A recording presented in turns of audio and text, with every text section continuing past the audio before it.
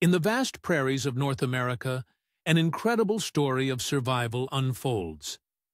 Black-footed ferrets, once declared extinct in the wild, have become a symbol of hope and resilience. These ferrets play a vital role in their ecosystem, primarily as predators of prairie dogs, whose overpopulation can devastate the environment. Originally thought lost forever, a small population was discovered in Wyoming during the 1980s. This led to groundbreaking conservation efforts, including captive breeding programs. Through meticulous care and strategic reintroduction, their populations have slowly started to recover. However, challenges remain, such as habitat fragmentation and diseases like plague, which threaten prairie dog colonies.